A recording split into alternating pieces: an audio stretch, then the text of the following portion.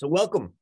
My name is Roger Berkowitz from the Hannah Arendt Center at Bard College, and I'm thrilled to be here with Lerato SHADI. Welcome, Lerato. Thank you for having me, Roger.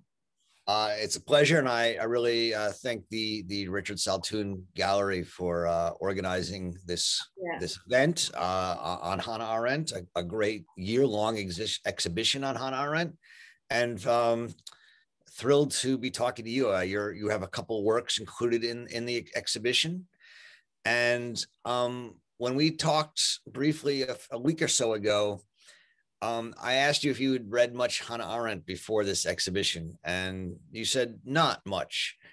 Tell me just a little bit about what you knew about her, and what, you know, when you're asked to be at an exhibit on Hannah Arendt, what that meant.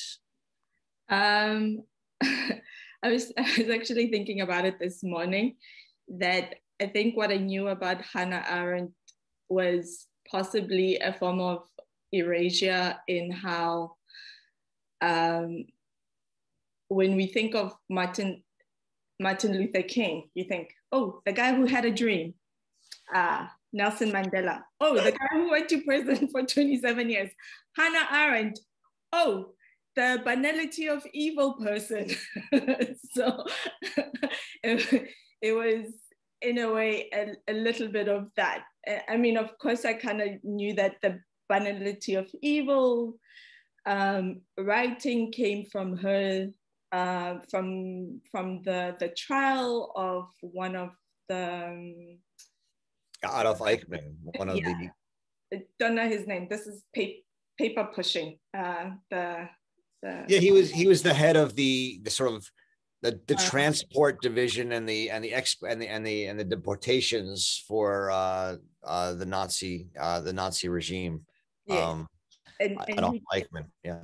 What's Edmund, like the person Eichmann. who dealt? Oh, yeah. Not Eichmann, like Edmund, the person who dealt with the paper. And I also knew,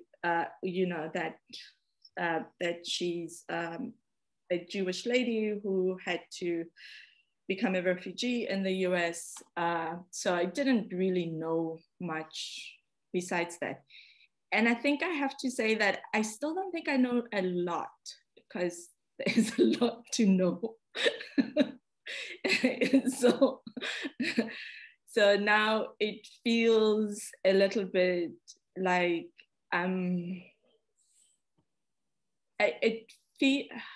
how does it feel? It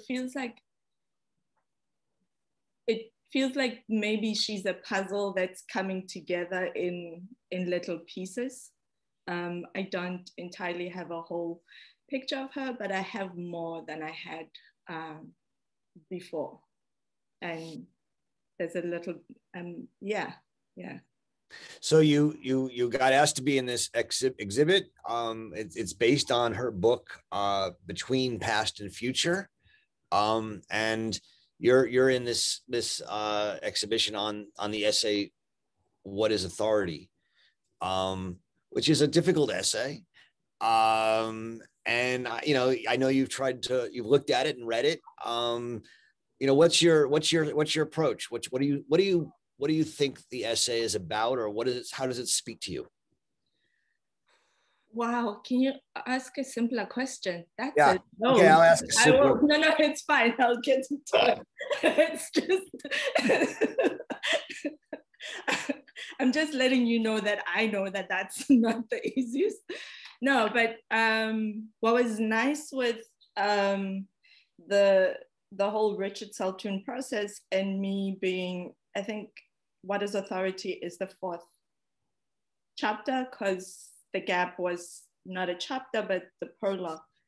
So that kind of gave me time to sit in on the other discussions. And even though the book itself is not very easy, at least there's a sense of getting a little bit of a feel for it.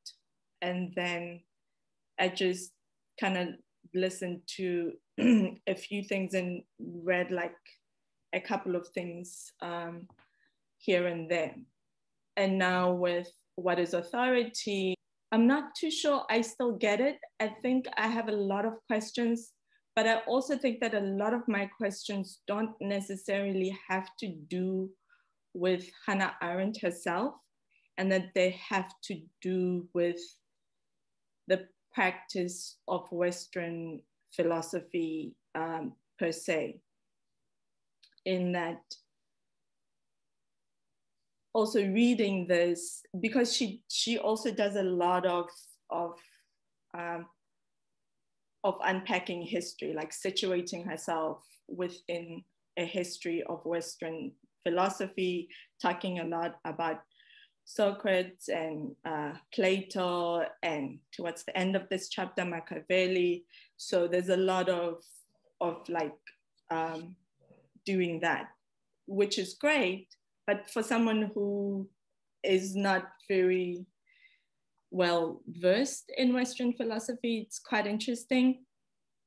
And also reading this and going through this process, it reminded me when I was in my early 20s and I decided that I needed to, I guess a lot of people do this. I decided I need to get up to speed with Western philosophy. I'm like, oh, what's this thing? So let's buy a book, Beginnings of Philosophy. And that's when I found out about I Think, Therefore I Am, of René Descartes? Or? Yes. Yeah. And I also remember that reading that, I very much had the feeling of the context being about a space and time that I don't necessarily relate to. So for me, I'm very much aware of that Western philosophy. For example, the question of what is authority or what was authority is very much situated within Western philosophy. And when I read it, I'm aware that it's Western philosophy and doesn't have the other ideas of philosophy. So for me, I'm thinking, how would an African philosopher ask the question, or what question would they have? Because then they would be situated within a context that's not Western philosophy. Or towards the end, when she talks about the American Revolution and kind of the idea that, what did she say? Let me see. Made some notes, not very good notes, but some of them, the experience of revolution and the idea that there was no violence, so that the violence that was there was only within the context of war.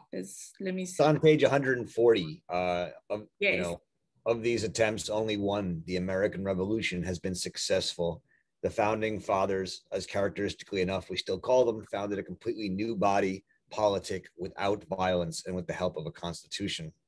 And then later on, she speaks also about, she clarifies on that. Right, violence was more or less restricted to regular warfare. Yes, that thing, like violence restricted to regular warfare. And I remember just also then wondering about this, because then the whole essay comes back to the ideas of revolution. And one, it's a bunch of things which I would like you to tell me more what you think about them. Because she also makes a distinction between French Revolution and American Revolution, and she makes the distinction that the American was more successful than the French Revolution, and makes a distinction between the ideas and what happens later on and reality. So then it gets really complex, because also I think that she would agree that what's happening now within the Americas is maybe not necessarily what she was talking about when she spoke about the American Revolution being successful. And when I read the ideas of revolution towards the end, connecting it with America, I was also thinking about the storming of the Capitol, and people keep saying they're enacting, it's a revolution. Let me pick up on one thing you said, which is that you read it and you were sort of trying to find the space within this sort of Western philosophy that she was talking about. Mm-hmm. You said something to me in another conversation we had that that one of the things you liked about Arendt is that she doesn't situate herself in sort of a universal time. Yeah. She's, the whole, there's a sort of way in which what you're sort of describing is this essay is written at a time in which Western philosophy has broken. So she's writing amidst what she calls the pillars or the shards or the break of a tradition. And so even though she turns back to the tradition, she doesn't see the tradition as having a continuity over her. And there's this open space. And in many ways, I mean, as she says in the first sentence, this essay should better be called What Was Authority than What Is Authority, because there is no more authority. And I think part of what you were referring to is that sort of living in a broken time. I think maybe you can talk a little bit about, that experience in reading it or your thoughts on that. So also, as you were talking about how she situates herself, what I find really interesting, again, picking up she doesn't speak from a space of universality. And for me, Western philosophy, one of the things that has made it super alienating for me is that I see heterosexual, middle-class, white-bodied men, able-bodied white men writing and setting the tone for the West, that then becomes the tone that is kind of imposed to everyone, which is like also me. And what I find interesting and what I think makes Hannah Arendt so powerful for me is that she's a woman, and she is also from a minority or a group of people that have been, violence has been enacted on them. So at some point she's been on the bottom of the scale, and she understands that. And what I also find interesting is that, which also makes sense with how she takes all this history that's very, like I said, white male, able-bodied, very narrow and particular way of thinking. She takes all that, and being a woman and going through having a partner who then becomes a Nazi supporter, and then going through this experience of having to flee her own country and become a refugee and go into America, really that life experience, I see how, or I appreciate how that informs and influences her really wonderfully.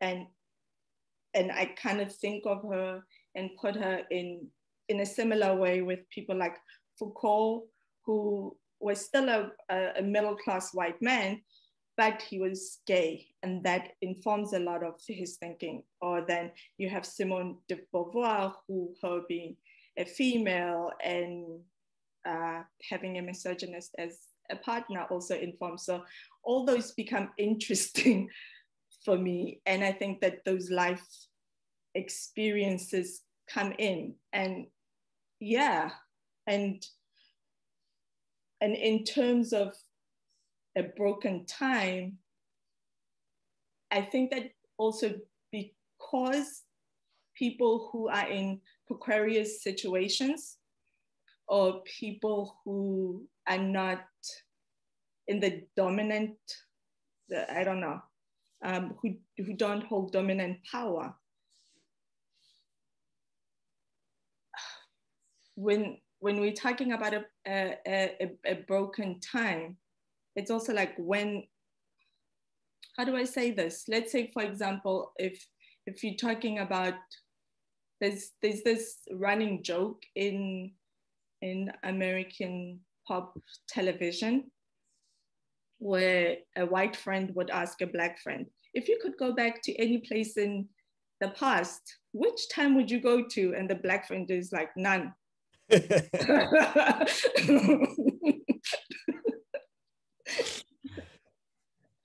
That's great. Yeah. Yeah. No, I mean, I just think it's really important for us to just recognize what you said. I mean, if you think about the people who are in the pantheon of Western literature and philosophy, or certainly philosophy or political thinking, I mean, the fact that Arendt was in a concentration camp, that she was arrested, that she escaped, that she was a refugee, that most of her friends were killed in the Holocaust, that she was a stateless person for 17 years, not to mention that she's a woman and a Jew. I mean, it really is unique in sort of that pantheon, and it does give her work a different feeling. Although what's also, I think, so hard for people to take is that her work is so distanced and not emotional in its writing. And that's one of the things that actually bothered people about her, especially in books like Eichmann in Jerusalem, where people objected to sort of the dispassionate tone of the book, and wanted her to be more angry or emotional or things like that. And she never went in that direction. It's one of the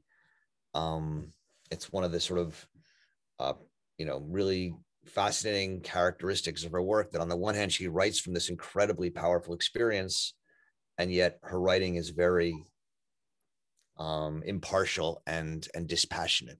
But that makes sense to me. Yeah. An example is that, because at the beginning I gave the example of her, Martin Luther King and Nelson Mandela. The thing that a lot of people are surprised with Nelson Mandela is that he comes out of prison for 27 years and he doesn't want revenge. Right.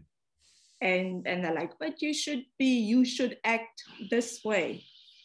But if you even look at the United States right now, you have a lot of people who have been wrongfully imprisoned, or who have gotten a kind of, especially Black people, who get sentences that are completely unfair. They come out of prison and they don't come out angry. They're like, I actually just want to live my freedom. And so for me, that doesn't surprise me. And you hear it a lot, actually, with the Black Lives Matter movement. I'm going to misquote it, but it says something like, you're lucky that we don't want revenge. We just want justice. So the idea that she wasn't angry or emotional makes sense. It's also that it's expected, or whiteness and maleness or patriarchy or whatever says that women have to be emotional. There's also parts of that you're not living up to the ideals of this woman is, or so, I don't know. For me, it makes sense that she would. Yeah. Yeah, it's just I think it's one of the things that gives her voice so much power. But it was something she was highly criticized for at the time. But the question is, who was criticizing her? Mostly white men, and mostly, interesting in this case, it was mostly Jews who were upset with the way she portrayed Eichmann and Jews in her book Eichmann in Jerusalem, the Jewish establishment. So that's. But also, you just said something really interesting. You said the Jewish establishment. Yeah. So, because there is the difference between people of the Jewish faith and a Jewish establishment. Oh, I think you're absolutely right. I mean, many Jews all over the world really loved what she wrote, and she got, an enormous amount of positive feedback, but the establishment rejected it because they thought it didn't fit with their narrative of how to portray Jews during the war as victims, and not always. And while she thought they were victims, she also thought that many of them acted badly, and she talked about it, and they didn't like that. And that so also makes sense, because authority or establishment doesn't like new ones. You can't function. It doesn't function really well in new ones. Things right. need to be broken down really clearly so that it can be easily force-fed to people. That's right. So at the end of this essay, this really wonderful essay, and when she's talking about the break of tradition and the loss, and how there is no authority. And as you said, she turns to revolution to sort of ask this question of, can we reestablish authority in some way? Can we refound it? And she ends it by saying that what we really, to live in a world of brokenness, a world like we live in now, we have to sort of learn again to live without authority, and to live without a sacred trust in religion or any higher powers, and without the protection of tradition and self-evident standards. And she ends it by saying we have to learn to live amongst the elementary problems of human living together. And that is really what almost all of Hannah Arendt's work is about, right? In this break, after the end of tradition, how are we going to learn to be a people together? What does it mean to come together? And that really strikes me as a lot of what your work, I want to turn a little bit, use this as a turning point, is about. One of your main works, at least in this exhibit, is called We the People. And I think it raises this question of, who are the people? Who are we as the people? How do we become the people? So maybe, does the Arendtian question speak to you, and how does your work frame that question? I guess, yeah, of course, the Arendtian question speaks to me. The only thing with, I should come back to the work. It's just that when you were talking about how to get back, I'm certain this is not how she means it, but because I live within contemporary time and I consume contemporary information and media, it keeps making me think of Make America Great Again, like the idea of this past where there was greatness within that past. And for me, it's always for who? Who is speaking? Did everybody really have greatness within that past? And I'm not too sure what authority is, and I'm not too sure if I am for authority, but I don't think I'm against authority. I'm just for, I think that if we're talking about that, then we need to have a more complete image. So if I go back to the analogy of Hannah Arendt as a puzzle, and saying that I had a few pieces, now I have a few more pieces, but I still don't have the full image. I feel like if we're talking about these kind of questions, then you need to have as many pieces of the puzzle as possible. And if you only have Western philosophy within that puzzle, then you have what I had at the beginning, which is like banality of evil, full stop. So you need to include as many more pieces. And that becomes tricky because then it makes things complex. And complexity, power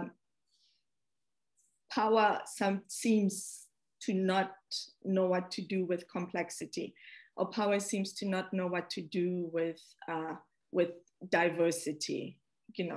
We seem to be like, okay, we have male and female, full stop. We have right and left. We have black and white, and everything else in between doesn't exist or has to be boxed in to one of those two categories. And I think that if we're going to talk about authority or find it or find our way, we need to have as many of those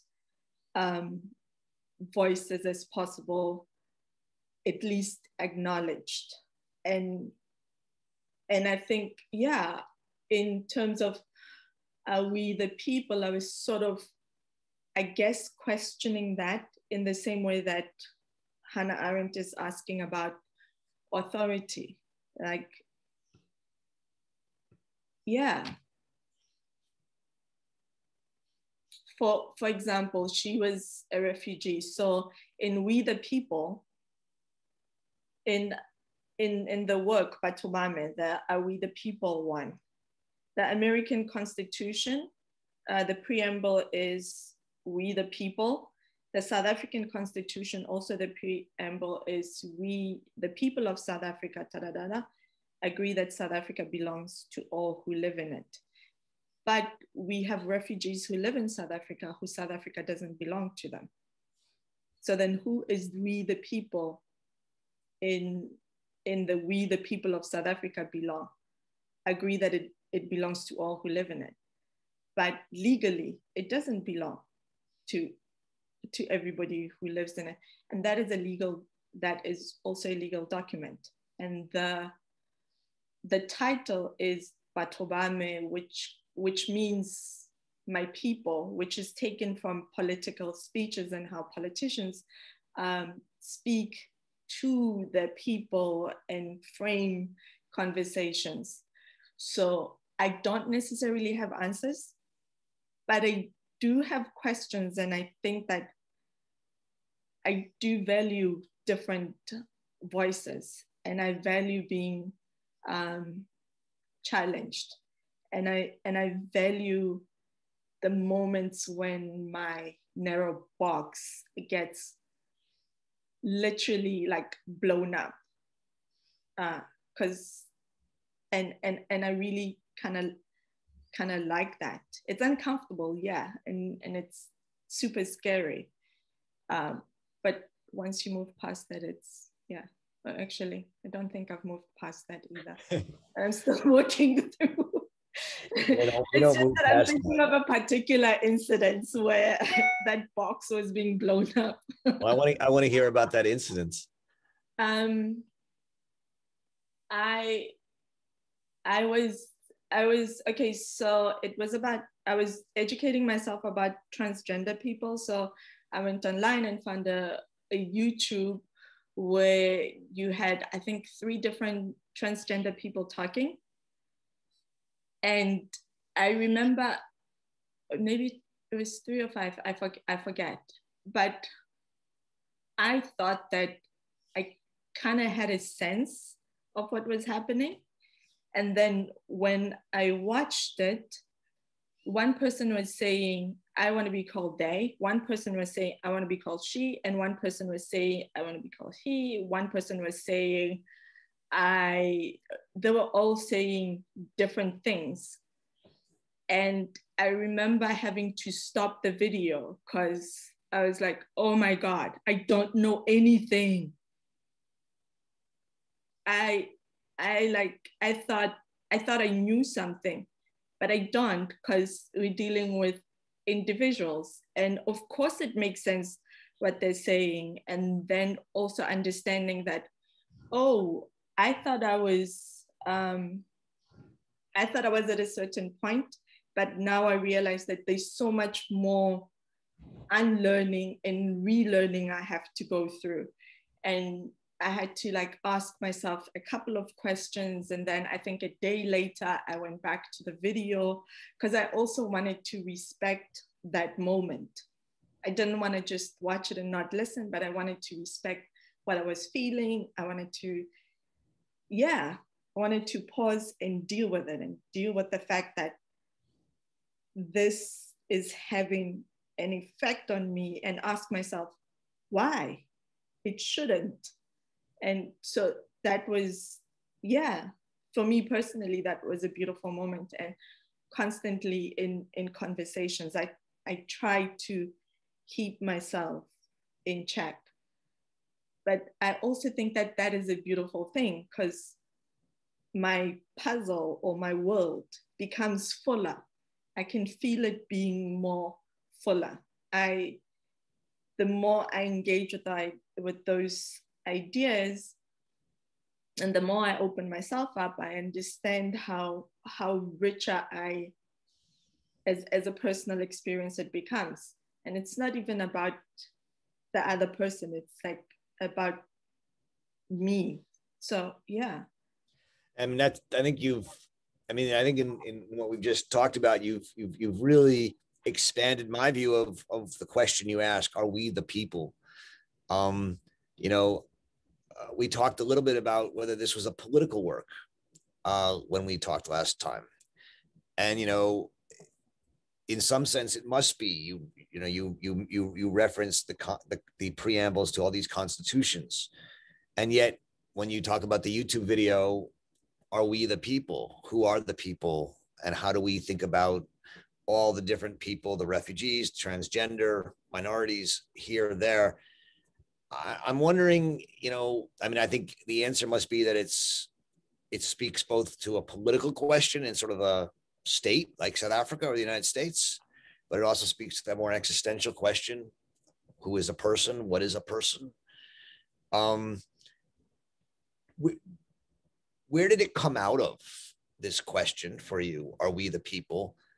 And how has it expanded? I mean, maybe this is what we're already talking about, but you know, it just seems like such a enormous question. Oh, what? I don't know where it came from life.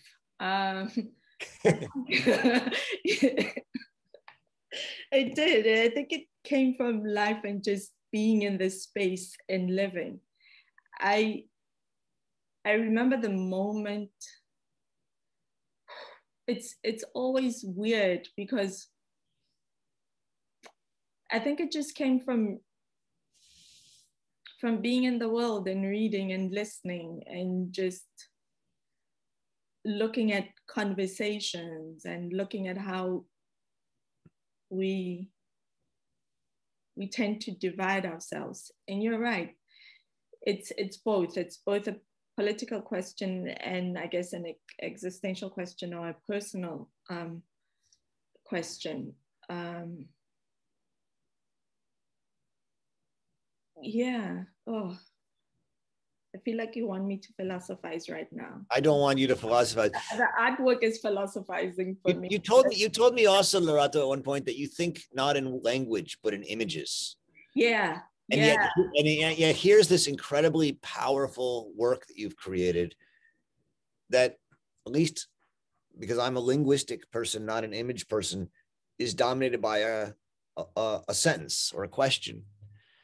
I'm wondering how you see it. Is it an image or is it a language, this artwork that you've, or is it a, you know, is it, what is the image that you have? Or, I mean, I see it, it's a red background with yellow and black letters. And it's powerful. Does it strike you as strange that one of these artworks that you've made is so language based? No, because I've done a couple of language-based stuff. So. Yeah, no, I know. Okay. But I think to answer your question, I see it, I guess, in an emotive way. Mm-hmm.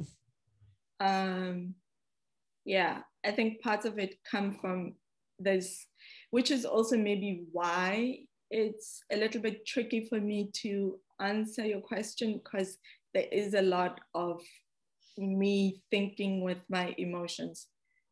Maybe a good example is that I just told you now that I was watching a YouTube video and then I paused it to pay attention to what it is that I was feeling, the physical reaction that I was having. So a lot of the times, I don't think I can even say that I try to pay attention to what I'm feeling, but is that my gut, which is not necessarily a feeling per se, my oh, how do I say? In making work, I feel like I have two thinking brains. I have the gut thinking brain and I have this thinking brain. And it's a constant balance between the two, because this thinking brain is also another way for me to translate or clarify to the audience, or pose the question. But the gut also has a brain of its own.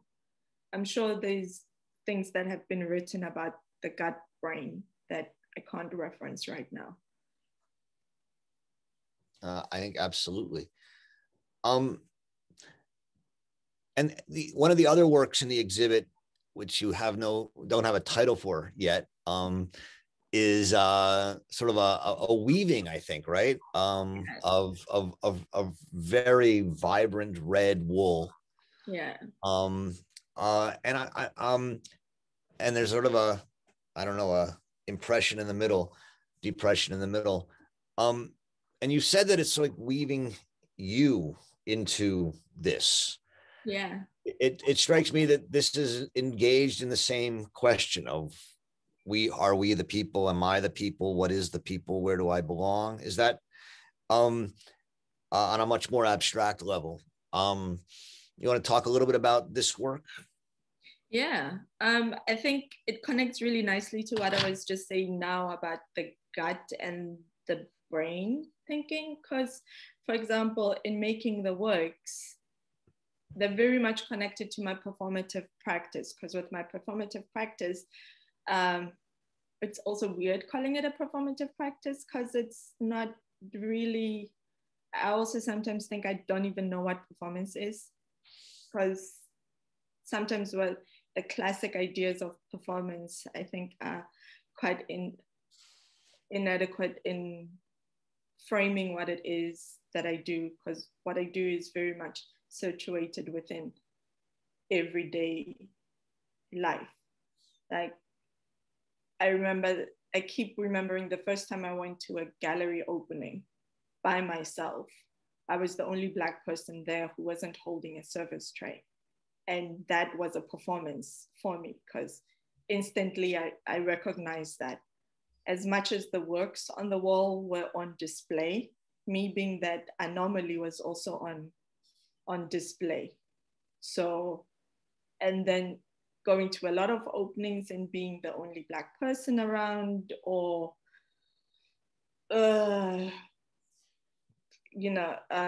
people who are constantly in a space of minority would understand what I'm talking about. So all that gets moved on to the performance practice as well. So now with these works, what I do is I meditate. Some of them take like 2 to 3 weeks to make. So for that 2 to 3 weeks, I have a rigid schedule for making them. For example, I wake up, meditate, journal, then knit from one time to the next, and then a break. And then I knit in the evening until 10. Then I go to sleep. Then I go to bed, and I keep that rhythm. And talking about the gut brain, what I do is that I fast. So the first week is a water fast, and then after that, it's I introduce foods, but I don't drink alcohol. I forget. I'm gonna do it now, and then I'll go through the schedule properly. So that while I'm knitting, because I listen to radio and I watch movies and stuff to distract myself, it's very important that my body is present, that my gut is present. So if it's not full, it's not overly working. So my body is fully there. I allow my mind to kind of sleep a little, because I also realized that I can't listen to philosophy while I'm half hungry. I tried. I had some really good books. I was like, ooh, I have all this time. I'm going to listen to that. And then I realized, no, I'm hungry. My body's working. I need Bridget Jones's Diary where I can zone out. Oh, I love it. But then my physicality is present. My body is like really present within that space. And also because I need my mind as well to count the stitches, to pay attention to what it is that I'm doing. So I'm really concentrated. I forgot. I think I'm not sure if I answered your question. Oh, well, this is fascinating. I mean, first of all, I love this sort of opposite, this unity that you've sketched, but unity and diversity of the gut brain and the whatever the other brain is. And so it seems like these works come out of a kind of you deprive yourself of food and are you, I don't know if you're meditating. Do you find you get to is the idea to get to another level, or is it to just live amidst this being deprived and this deprivation? I really don't see it as deprivation. For example, I've done a lot of my works seem like depriving. There's a 60-hour piece I did, which is 10 days. And every day I sit and crochet from 10 a.m. to 4 p.m., I think, without a single break, no eating, no toilet breaks, nothing. And I do that for 10 days. And when I was thinking of doing that, I wasn't thinking, oh, I'm going to deprive myself. But I think because one of the reasons why I don't think of it as depriving myself is that it is connected to labor practices. And there are times when I look at the white cube space of a gallery, of gallery spaces as spaces of privilege and exclusion. And sometimes these, especially that one, Mosako Wanako, the 60-hour performance one, is one can see it as a meditation on the silent labor that makes privilege possible.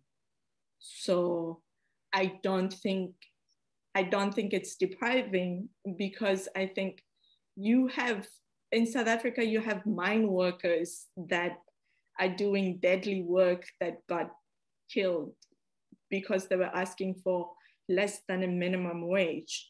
In the US, you have people who are packing chicken who have to pee in a box because they don't have a break. Amazon workers have horrible working conditions. So it's like, and what I'm doing is by choice. So sometimes I feel like it's comparing fasting to starving. They're not the same. And is the weaving and knitting because you love weaving and knitting? Is it it seems so clear to me that it's about knitting a people together or knitting myself into a story or something. But I'm just wondering, how you came to knitting in these works. I think through different strategies, and you're completely right. It's about, it's one of the reasons why I use a crochet is that I do draw parallels between the pen, because crochet is one needle. And with the works that will be at Richard Saltoun and the 60-hour performance I'm talking about, I really am writing myself within this fabric and imbuing it with meaning. How I came to it is through different avenues. I also use it the same way. I think of it as a canvas as well. And I'm also because it's been very much connected to labor that's not celebrated or unrecognized labor, I deliberately choose very simple and basic patterns. It's not something where you have extravagant patterns within it where you, or a lot of colors in it, because that work is valid. It's just that in this case, I'm doing something quite different. And how I came to it at the very beginning was I didn't have money. And it was a really cheap option.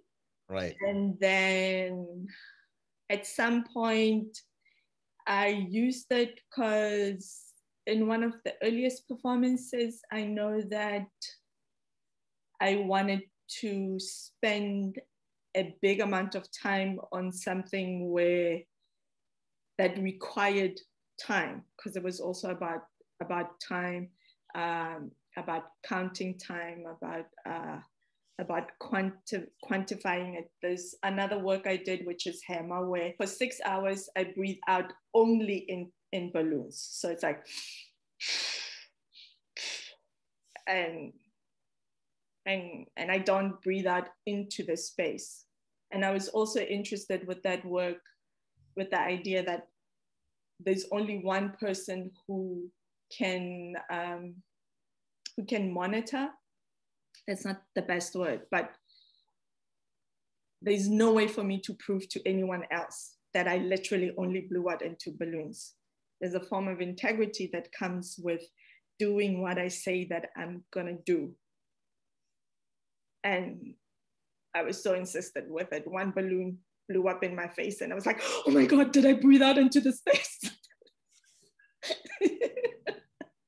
I freaked out. I'm like, does that count as breathing out into the space? So, but it is a work about counting time. At the end, what you get is a 5-minute video. So you have 6 hours that are compressed into 5-minute video, also talking about an artist's work and how you spend time. I forgot to mention that this performance happens in an office space. So you have me and people in an office space also working. So you have those two juxtapositions of an artist at work and also people at work. I'm just, this is a question that is a genuine question because I'm just interested. So much of your work seems concerned with, intrigued by the question of time, of duration. And I'm trying to figure out in my own head where that comes from for you. Why is this question of time and duration and meditation so important or interesting or exciting for you? I'm drawing a blank. I'm trying to, yeah, like, yeah, good question. Why is it interesting? Where does it come from? It's almost, it feels a little bit like, why do I eat? Or why do I get hungry? It's just, yeah. I'd have to, let me think about it. I'm not too sure how to answer that. It's a really good question, so let me think about it. We have time. Let me ask the next question and then that will come up.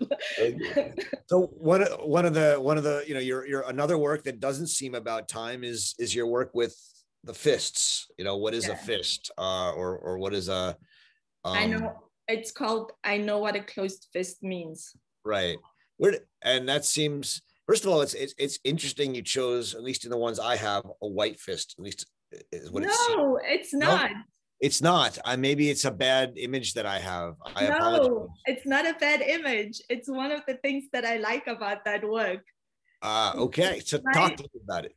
It's my fist. The interesting thing is that Black people know it's a Black fist, white people are not so sure. You're not the first one. When it was first installed in Hamburg, the guys that were installing it were having an argument as to, no, that's a white person. And it's like, no, it's not. No, it is. So yeah, but I don't think it's necessarily important that you know which fist it is, because also the work is the thumb in different positions, and a lot of it has to do with the success of it. The success of reading it comes when the audience owns their own perspective. My favorite to use as an example is this. So in South Africa, this is not good. This is a crude word. But I was in Brazil and they told me that this means good luck. But I also know that this in some Western spaces is the I got your nose child game. I don't know if you know it. Yes, I got your nose. I played it many times. See? And in reading, let's say, that fist, I like the idea that you could have 5 different people from 5 different places in the world who have 5 different lived experiences, who get 5 different things from it. And in having that conversation with each other, the work becomes more and fuller, and they also become fuller in their own experiences. And like, no, for me it means this. Really, no, for me it means this. And I think one could say there is similarities to it with Are We the People? Because there is a sense of questioning our assumptions in a way. Talked earlier about opening the box, right? Watching the YouTube video about transgender and sort of stopping and seeing how different cultures and different fists, same fist in different cultures, mean different things. It's a way of sort of pulling ourselves out of our limited perspective, pulling ourselves into a global world. It seems like that's a lot of what your work is. Are we the people? Who is the people? What is the people? How do we knit ourselves together? I'm still interested in the question of time, but I'm going to give you a pass on that. I think it's a good question. I'm not too sure how to answer it. Yeah, because I think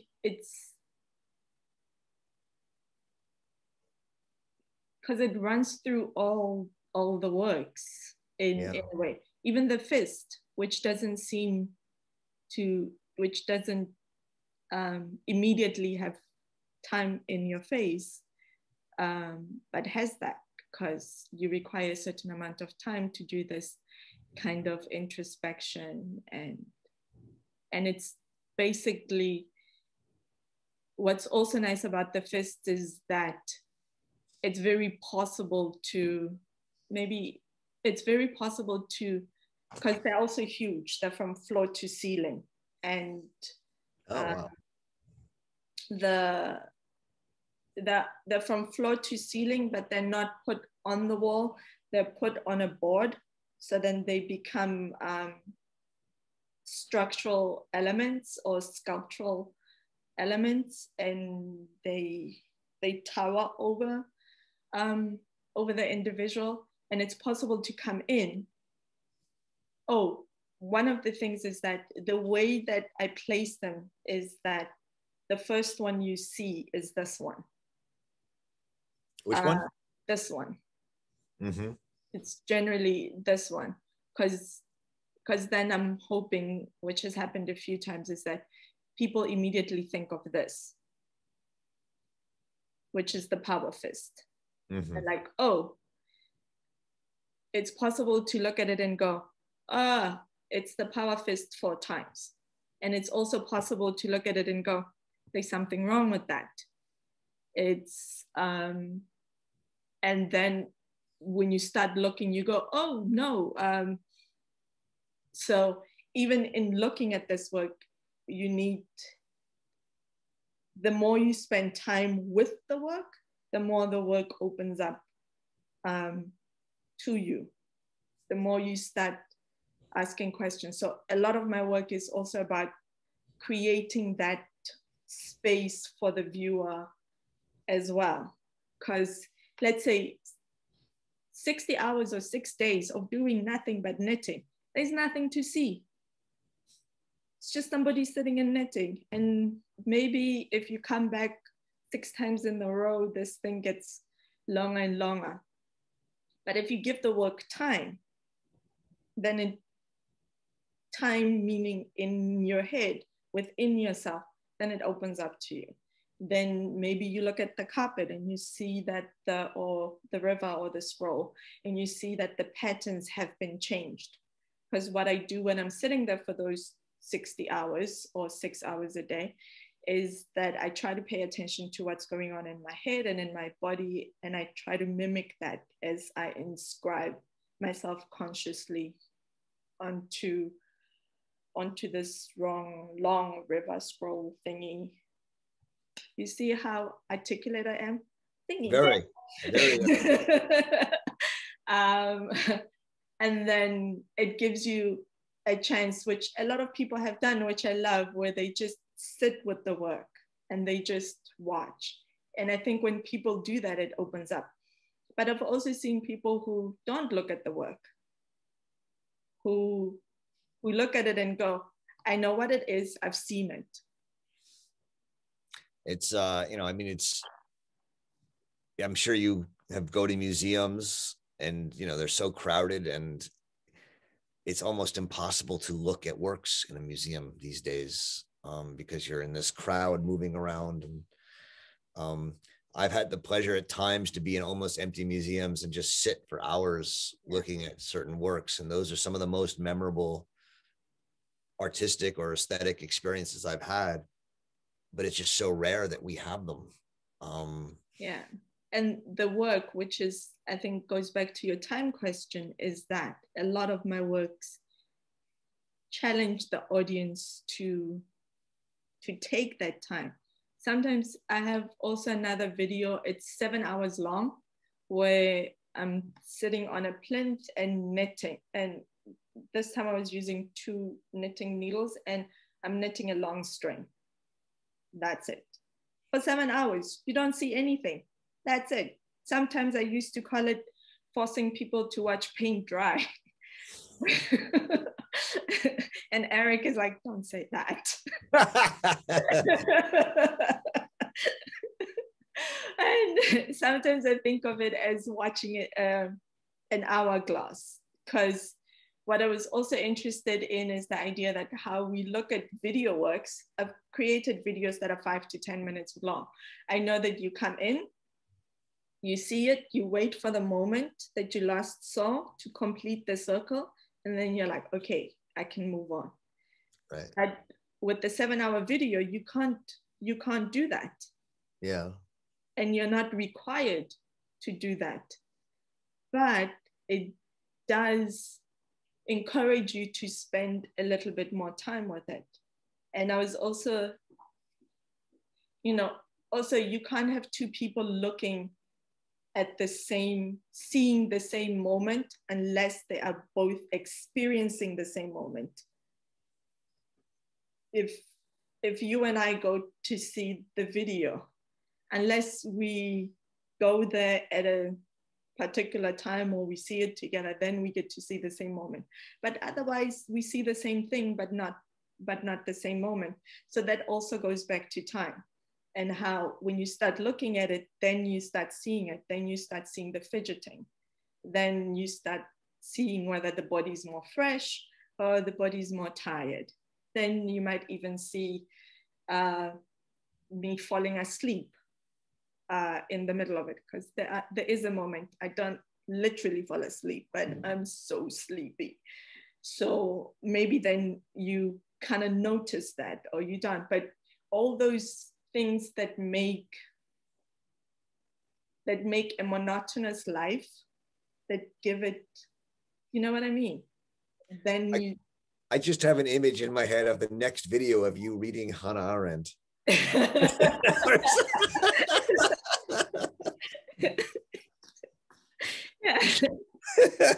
And falling asleep. That was I'm sorry, that's just what came to my head. Well, actually, Hannah Arendt is not that boring to read. There is, actually kind of the moments when she really does write poetically.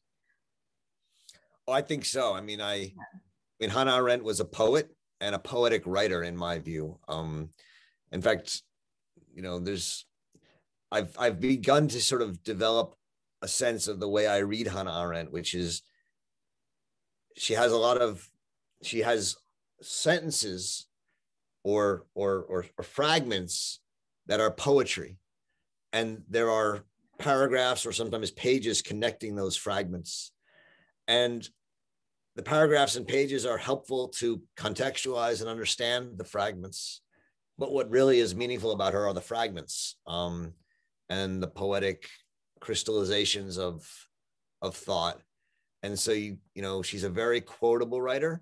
The quotes can be misunderstood if you don't understand the context and all the other stuff. But in many ways, I read her through trying to make sense of these very crystallized thoughts in sort of poetic fragments. And I use the rest of her work to do that. But some people get caught up in those other longer paragraphs, and which are also important. Which are necessary because it's a philosophical work. It's not a work of fiction. So that's right. You need those, and in philosophy, you need those precise and heavy and maybe not so exciting words. And for me, as I was reading it, I could feel her. I don't necessarily think that it's that. Anyway, earlier we were talking about a particular work, but even in this one, even as dense and heavy and not so easy to read it is, I did get moments where I could feel her. I could be like, oh, there you are. And then there'd be moments when I noticed myself going away, and then moments where I noticed myself going, oh, I'm with her again. So yeah. Well, that's wonderful. I've really enjoyed reading Arendt, you know, in the reading groups with you and the other people in the Saltoun Gallery, and I guess we have another rest of the year to finish it. But yeah. This is exciting. I hope we get to keep talking about Hannah Arendt. This has been a lot of fun. I hope so too. I'm really happy that Gavin invited me to take part in this exhibition, and that Richard Saltoun is doing this long thing, because I would not have read Hannah Arendt. Somewhere she was in the you must read, but realistically speaking, I don't know if I would have had this really nice opportunity to kind of be like, okay, you're gonna talk to Roger. Okay, get in there. Get ready. We're gonna have these discussions. So try to catch up and figure out what's happening. So that was, yeah, it was really nice to do that. The very idea of a year-long exhibit seems like it's tailor-made for you and your interests. Yeah, not quick. And there's something so strange. I don't know how often it happens in the art world that there's a year-long meditation on a thinker. It can't be very often. No. So it's really a unique experience, and it's also allowing me to talk to you and other artists in it on a regular basis, which has been great for me. So I get to be part of it. Yes. So I thank you very much, Lerato. This has been so much fun and really eye-opening for me. So thank you very much. And thank you. This was great. Yeah.